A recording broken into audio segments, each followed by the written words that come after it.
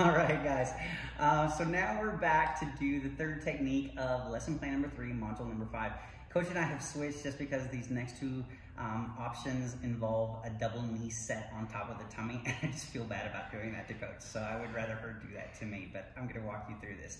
So Coach is gonna do the same thing. She's taking her reverse grip, she's got her balance, she brings this in, she's gonna elongate, she closes everything off, and she's in control right now, right? So now she's gonna go ahead and come up, right? So she's coming up, she drives this knee all the way across, right? She's doing great here. But now we've got to get to the mounted position. There's gonna be two primary things that happen. As you watch this video, you'll be able to see what my feet do. But the better you get, you're gonna have to rely on the feel. That being said, that comes after a lot of repetitions. So if you can't quite feel it after a month of playing with this, that's okay. Most people don't feel it for years, right? So check this out. Coach now is gonna take me in this direction and her knees go onto my stomach. Now look at my feet. My feet are together. Because my feet are together, Coach can use her outside leg to push, to gain space, and now she's in a mounted position. So she's great, right? So we'll look at that one more time. And again, this option has my feet crossed like so. Let's watch it from the beginning.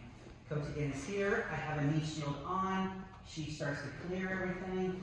Boom. Yep, excellent. Now she's set. I'm squeezing her leg. She's gonna elevate and go back 3/4 mount. Excellent. Now, watch as she moves over and puts her knees on my stomach. Boom, right here. Because my feet are together like this, when she pushes with this outside leg, she gets her movement.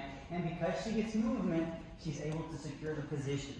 Now, as we move into the next technique, you're gonna see my foot position a little bit different. And it's imperative, like I said, that you notice it right now visually.